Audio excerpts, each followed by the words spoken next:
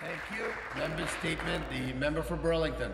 Thank you, Speaker. I rise today in the House to recognize a great organization, the Ontario Dental Hygienists Association, whose head office is in my riding of Burlington, and to acknowledge its Executive Director, Margaret Carter, who is with us today.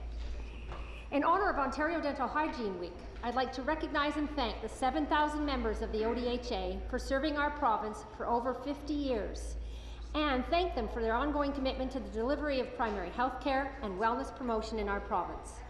Dental hygiene has been recognized and practiced as a profession for over 60 years, and since 1963, the ODHA has been representing the interests and needs of its members. Dental hygienists help clients attain and maintain optimum oral health, as well as prevent periodontal or gum disease and cavities. Thanks to the amendment to the Dental Hygiene Act, many dental hygienists have established independent practices that often include a mobile component, which allows them to provide services to clients who are in long-term care homes or restricted to their own home, those in rural and remote communities, as well as those who have difficulty traveling to a dentist.